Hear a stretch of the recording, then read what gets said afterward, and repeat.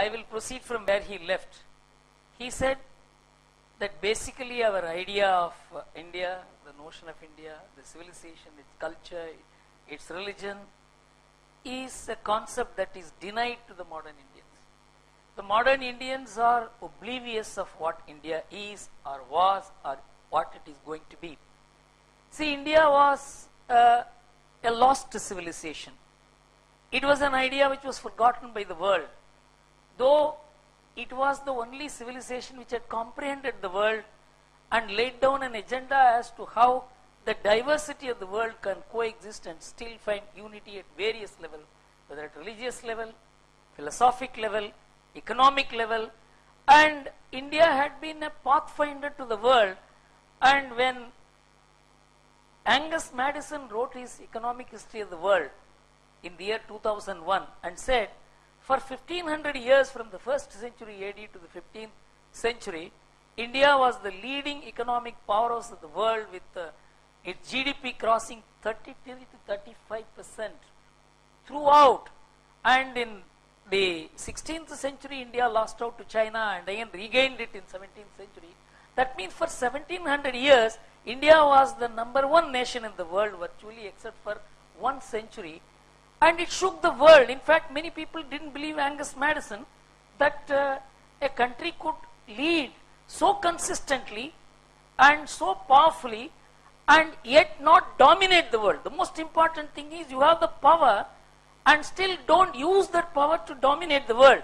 This is one civilization which never sent out a soldier to conquer anybody and to rule. And who said this? It is not Swami Vivekananda who said this on 9/11/1993.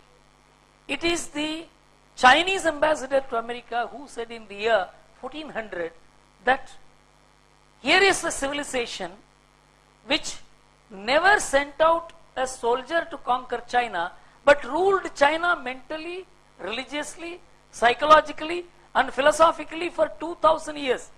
So the capacity of India to influence the world without force, without use of power, whether it is political or economic or even cultural, has been a demonstrated power. For example, when Buddhism went to China, it is not that some evangelists went from here and turned China into a Buddhist country. China sent its people, its scholars, Huan Song. They came to India to learn about Buddhism and then took Buddhism there. India never sent out even evangelists. So you must understand there is something fundamentally different from this country, because as Lord Krishna says, you don't go and preach religion. Somebody is interested in religion, he will come and learn. So you only create interest in people for knowledge, and the kind of knowledge that they want, they will come and seek. It is the seeker of the knowledge who is entitled to gain knowledge, and you don't impose knowledge, you don't impose religion, you don't impose gods, you don't convert anybody, and it is anathema. If anything has brought about enormous amount of distress in this world, it is the concept that my God is superior to your God. If I say this, I am speaking as a Hindu. But the person who said this was not a philosopher. He was not a religious leader. He was a professor, a layman, John Pierre Layman, who is the IMD professor, who was the advisor to the WTO when Panish Pakdi was the head of the WTO. He said the biggest distress that has taken over this world, which is more manifest today than ever was the monotheistic religions, which believed that my God is superior to all other gods, and that has become the cause of the clash of religions in the past and civilizations today. And he said only a religion which develops the capacity of the people to worship many gods, and you must be able to accept many gods. Mr. Rahul said we could accept an Ayyappa and a Vappa at the same time. Anywhere you go, you can find anybody in India going to any place of worship, and you can see millions and millions of Hindus going to this Nahur Dargah, which is a Muslim monument, and you can see them going to this Velankani. It makes no difference to them, because this is a culture which has reared respect for all gods. In fact, Mr. Rahul said that in 1910 we had about 22 crore people, 20 crore people. But the number of gods we had is 33 crore gods. We had more gods than the number of population, the number of people worshipping. And we were comfortable with these gods. And we made peace between gods. We made gods marry each other and see that there was no dispute between gods. And that is why we could create religious peace. But the single God religions, I am very sorry to say, because single God religions will have to correct themselves. And my God is superior, your God is inferior, your God is false, my book is correct, your book is wrong. This has exterminated nations. This exterminated civilizations. And Pierre Lemon says, in this era of globalization, if global trade, global economics, global interaction has to survive, if they have to make an impact on this world for the overall development of the world, you need a social fabric. You need a religious idea. You need a philosophic platform on which you can make people work together, think together, despite all the differences. The capacity to digest differences, the capacity to overcome the effect of differences, the capacity to make people feel that there is a higher unity that is operating beyond all that one sees and feels. That is the way that our philosophers, our great saints and seers have shown. You know, one Christian scholar came to the Shringeri Shankaracharya, Chandrasekharendra Bharati. This conversation took place about 60 years ago. And he wanted to become a Hindu. And you can see there is a book printed of the dialogue between them. That man wants to become the Hindu. He says, don't become a Hindu. You be a good Christian. Your religion has enormous amount of capacity to lift you to the level of attaining God, seeing God, feeling God, attaining God. Why should you want to become a Hindu? This is the approach of this nation. You be truthful to your religion. You read your book well. You understand your people well. It is not that my book is superior unless you read my book. You are a kafir or you are a heathen. This is what has destroyed the world. If today there is a talk about civilizational clashes, if there is a talk about the world getting into more and more terror, it is because of two reasons. One, my religion is superior, my God is superior, and you have to accept it. And if you don't accept it, then we have a battle. Swami Vivekananda said in those days that whether your God is superior or my God is superior, let us have a boxing match to decide who is superior. And that has now become an issue of war. It has become an issue of terror. And there is another God called modernity. Modernity says, I am right, everybody else is wrong. You must dress like me, you must speak like me, you must read like me, you must speak in English like me. And if you don't do that, you are inferior. We have that way demonstrated that there are two classes of people. The people who understand modernity and are quote unquote modern, and others who are unmodern, anti-modern, and who are out of tune with times, and they have to be, and they were exterminated. You know, in America, the number of Native Americans who were exterminated by diverse means was estimated at one point as 140 million, and that has now virtually crossed to 200 million. People were exterminated only on the basis that you are not fit to live in a modern world. Modern world is what I define as the modern world. So monotheism and modern world share the same character, and that is the cause of the problem.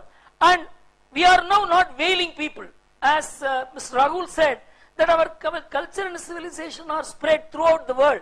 In fact, an IAFS officer has written a book that how in the villages of Vietnam, even today, there are Vedic Pandits who are reciting the same Vedas which our Vedic Pandits recite here. There is absolutely no connection between them except cosmic connections. Vedas were never reduced into books except in the times of Krishna Deva Raya. It was all oral tradition, the musical pattern, the whole idea of song or music as the method of transmitting from one generation to the other knowledge of a kind which could never be grasped by any material means was demonstrated by the Vedas. And in this country today, all this was placed at a discount in the last 200 years. We brought in an education system which said that you have to become un-Indian, non-Indian, anti-Indian, and then only you can understand the world, you handle the world. And we began distancing ourselves from our own moorings, our culture, our traditions, and we began discarding this as irrelevant and which will not aid our own development. This is the extent to which we were alienated from our own self, our own soul, our own parents, our own forefathers. Swami Vivekananda said that when you are educated in the modern model, you consider that your father was a next door neighbor to brutes. This is how you were taught about how to value your own heritage. Now, India is in a very different position. It's a rising political power today. It's a military power today. There are researches which show by 2025, India will be the third largest power. And powers like Russia, Germany, France, UK will all become regional in character. India will have about 14% of global power. China will have 16% of global power. And America will have a share of 18% of global power. This is the study by the CIA. So we are not going to be, we are talking about our poverty, we have talked about illiteracy. There is poverty in India. India is not poor. There is illiteracy in India. India is not illiterate. We are equating the country with its faults. America has all kinds of problems. There is a 51% single parent families in America, where father and the mother do not lead the family. The father and the mother do not coexist. Unwed mothers, 33% of the pregnant women are unwed, sometimes school-going children. There are crashes attached to schools. Problems and problems. But America is not branded as problems. America brands itself as a technologically advanced country, educationally advanced country. And the branding of any country is not based on poverty. Yes, poverty is there. Which country poverty is not there? 7% of the Americans take free food. Food tickets are sold to them. The below poverty line Americans are about 9% today. It is economic crisis has led to these results. But we have been told to brand India through the negative ideas about India, the problems of India. Instead of seeing it problems of India, we have begun seeing India itself as a problem. And now there is a very different idea emerging about India, outside India, and that has to percolate and penetrate into India. And the finest example I can give is the latest study of Goldman Sachs about what India is going to be in the next 20 years. They say that India will be the drive of the world. Paper number 187, Goldman Sachs, you must download it from internet and read. It says that India will be generating a savings of 40% of GDP consistently from now to 2026. And the amount of annual savings that India will be generating from 2016 will be equal to $800 billion, which is equal to all the bank advances of all the banks in India today. And it says that India will be spending $1.7 trillion on infrastructure, for which it will not be importing even $1 as foreign investment, because India will not need it.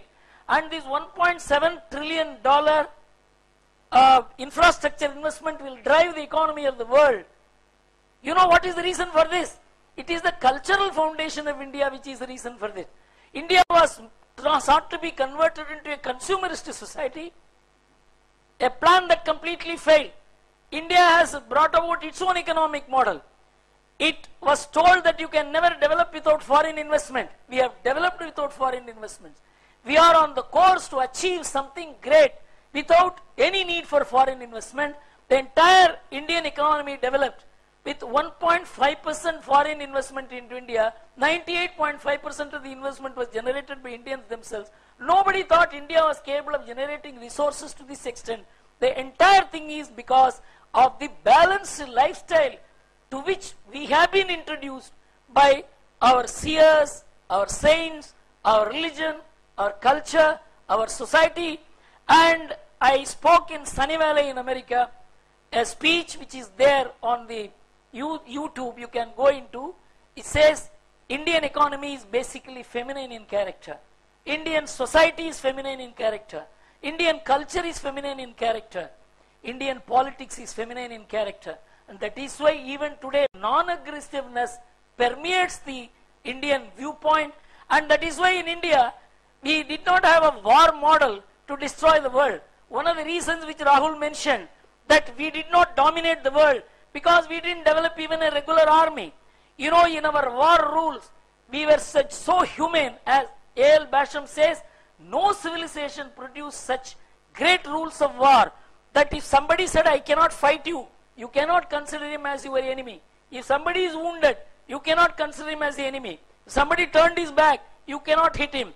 A man on the wars cannot fight with a man on the street. You know, these were all the noble rules of war. A king who won, he could not grab the kingdom of the other person. He has to restore him back. If that man doesn't want to take, you must find a cousin of him. If that person also doesn't want to take, you must go to the people and ask who will protect your culture, tell us, and that man will have to be appointed as the king. Such rules of war, such rules of statecraft, such rules of nation building existed nowhere. Between a barbarian culture which invaded us, barbarian army and politics which invaded us, with this kind of noble thoughts, noble methods, noble warfare, noble politics, you were nowhere. And so we lost because of nobility, and this we must understand. And we are in a position to demonstrate this nobility, make it a winner. And everybody thought noble and grand civilizations and sober civilizations will never succeed. Now there is a chance for India to prove that being noble, being good, being sober can be a winner, because we have been a winner for 1700 years in succession, and we lost out for 2 centuries for no fault of ours. Just because we were good, we lost out.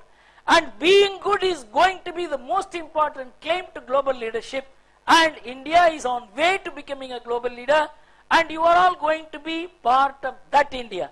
We were part of the India we were demeaned, derided, debranded. You are going to be the leader of India, part of India which is being branded differently, and you are going to enjoy that India, that power, that moral power, that sober power.